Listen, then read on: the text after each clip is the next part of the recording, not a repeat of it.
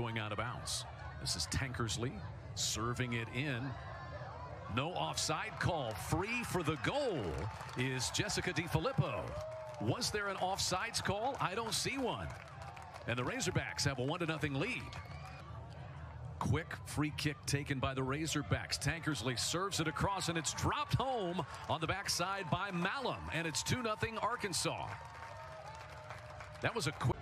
Beautiful save. Once again, just happens in that transition. They pick their head up. They find that target. Great job for Michelle to follow through on that second ball and clear it out as well.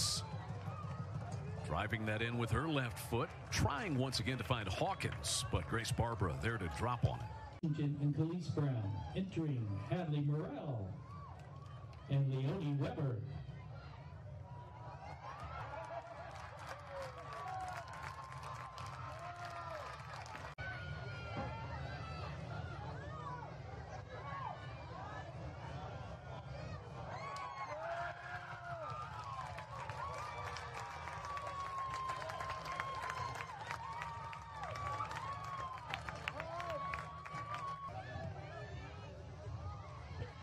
Sent toward the back Sooner line by B. Franklin.